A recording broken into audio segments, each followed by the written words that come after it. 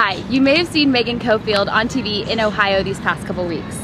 Ted Strickland would have you believe he's not responsible for the 400,000 jobs Ohio has lost under his watch, but we all know better. Ted Strickland broke his promise to bring good new jobs to Ohio, and we'd like to hear your story about his broken promise has affected you, your family, your friends, or anyone you know. So fire up your webcam and post your stories here about how Ted Strickland's broken promise has affected your life.